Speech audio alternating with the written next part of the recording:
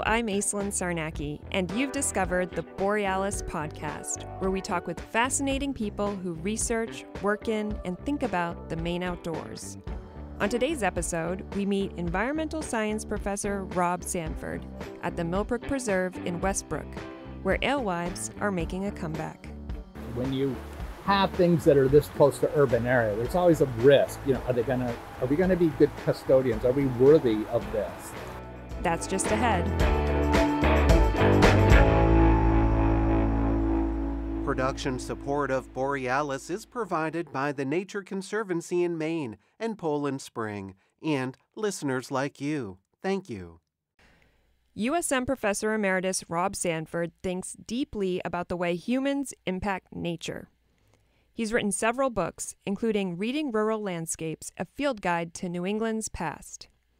One of the landscapes he's very familiar with is the Presumpscot River Watershed, which includes Mill Brook Preserve in Westbrook. I met him there to talk about alewives and more.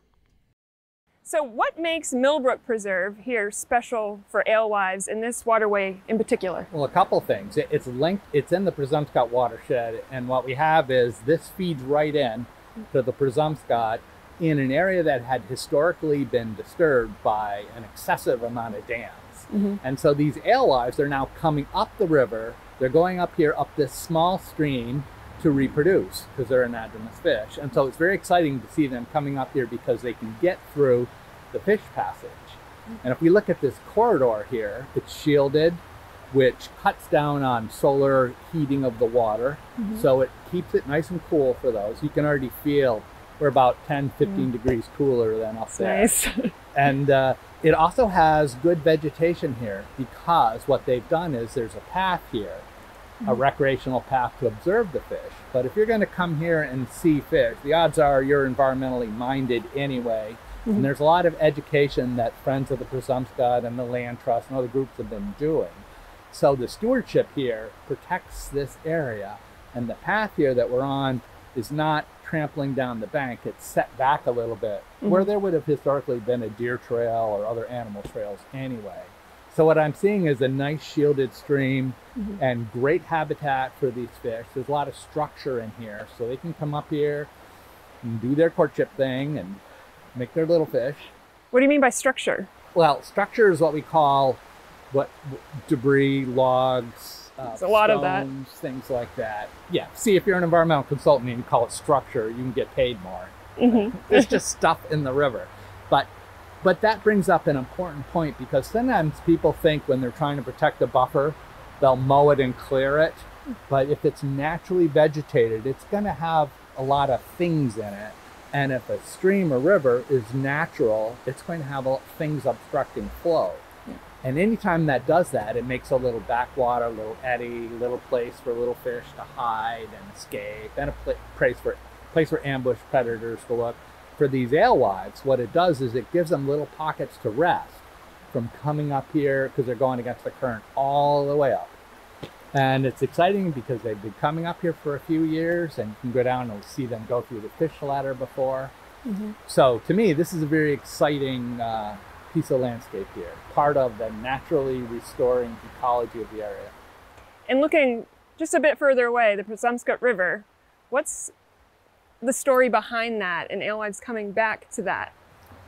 Well, the story behind that is in Maine, as in other parts of New England, as soon as folks could get somewhere, they'd put up a sawmill and start cutting things. And whenever they put up a sawmill, they'd block the flow of the river. And now for a big river, the sawmill would be partial and you could still have flow. But as they got bigger and people started developing hydropower, so they're not just using the mill for a saw, but they're using the mill later to generate electricity and grind stuff, started blocking the river.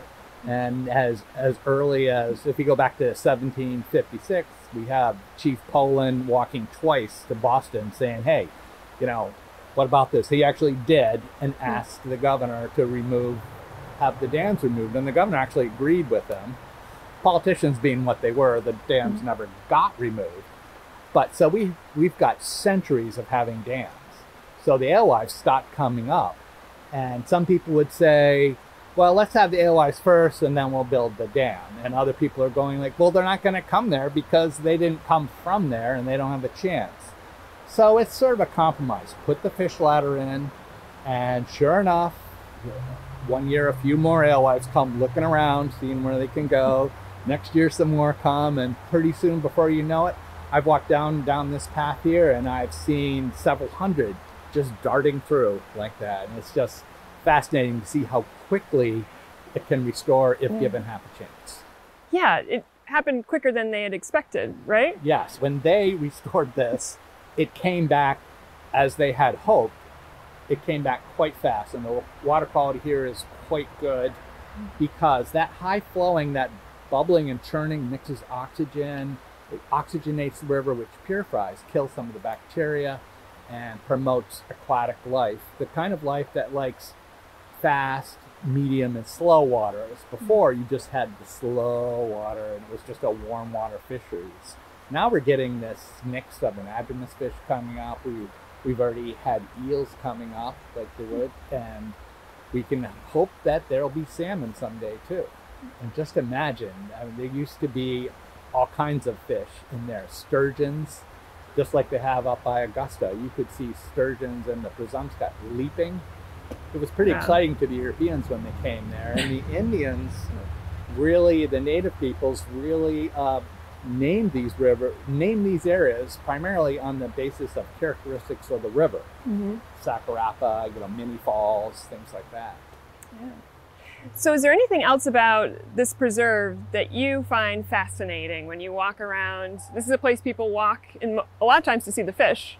I guess what impresses me is that it's an act of trust. It's an act of faith between the people who use it, the people who said, let's donate, let's protect this land, and the management and the city and government. So when you come along through here, I've seen things like a kid start to wade out when they're alewives, and the parent going like, no, we got to let those guys be stable, let them come along. And so I think this is well managed and well behaved. When you have things that are this close to urban area, there's always a risk. Are we going to be good custodians? Are we worthy of this?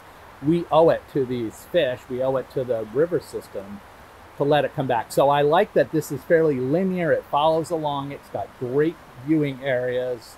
It's a real slice. Like you could be in the White Mountains for all you know right here. You just get that nice back in nature feeling with very little disturbance. Mill Brook Preserve is part of the Presumpscot Regional Land Trust. The best time to see the alewife run there is late May or early June. I'm Aislinn Sarnacki. Thanks for joining us on the Borealis podcast.